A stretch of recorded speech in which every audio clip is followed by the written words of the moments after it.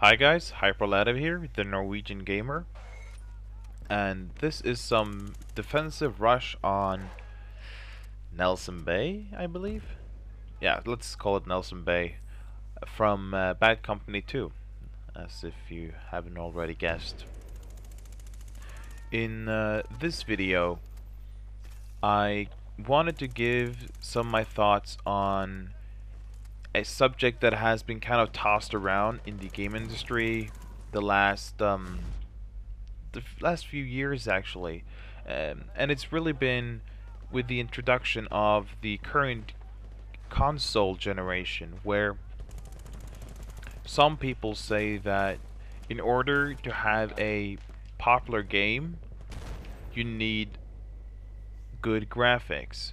That kind of shows the power of the next generation consoles with really detailed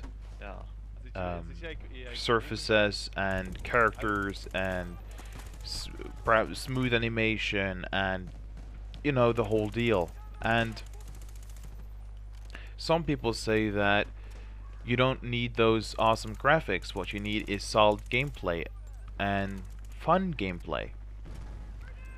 And I believe that the argument is it's approached in the wrong way, because I don't think that you need necessarily stunning graphics like in Crysis 2 or Battlefield 3 to have a successful game. But you can't survive on terrible graphics either that looks like they come from the PlayStation 2 era. And while those crappy graphics may appeal to a niche audience, I don't think that the general audience or the broader audience is gonna even consider getting the game because of those bad graphics. What I do, however, is that graphics do matter, no doubt about it. But the thing is, they don't have to be stunning or awesome graphics. What they need to be is actually interesting or appealing, at least. So, take a game as Borderlands. Now, Borderlands was under development for a lot of years, and almost midway they decided to change up the graphics to go from a realistic kind of art style to a cartoonish, cel-shaded kind of art style.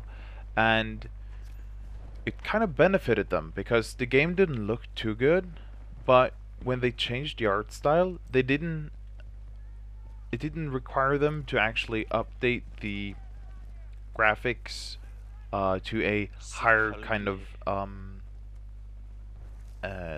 how should I put it, level perhaps. All they needed to do was actually just make it characteristic and kind of make people go, oh yeah, that's Borderlands, I know it because of the visual style.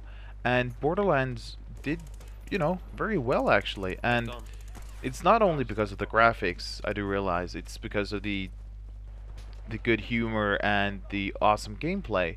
But the thing is that with that interesting kind of visuals, it kind of markets the game just by looking that way. Because when some people see that, they might say, wow, that game just looks interesting by the visuals, by how it looks.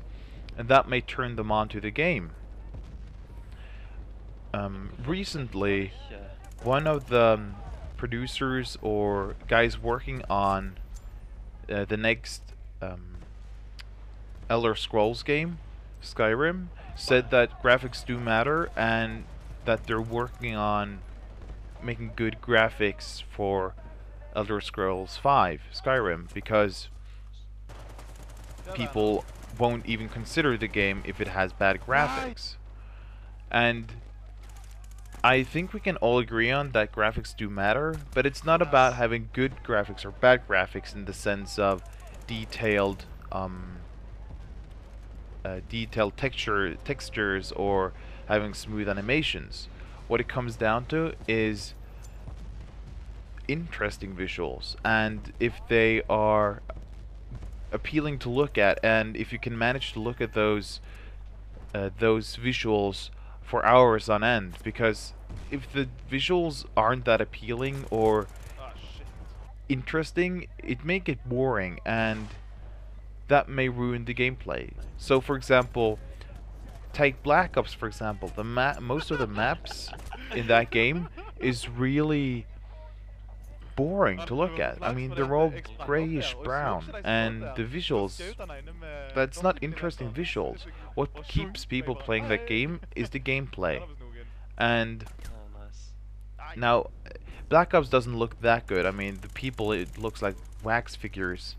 And I'm not saying that it has to look Battlefield 3 like to be a good game, but you know, it has gotten a lot of criticism because of that. And had they kind of made it more distinctive than just another kind of grayish brown shooter, the visuals may have turned more people on.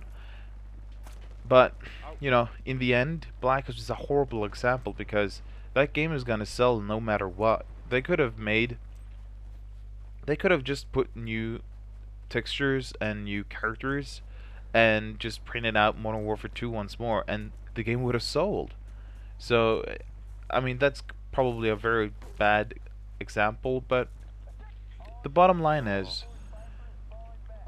visuals need to be interesting or appealing, not necessarily awesome looking graphics, but interesting or characteristic.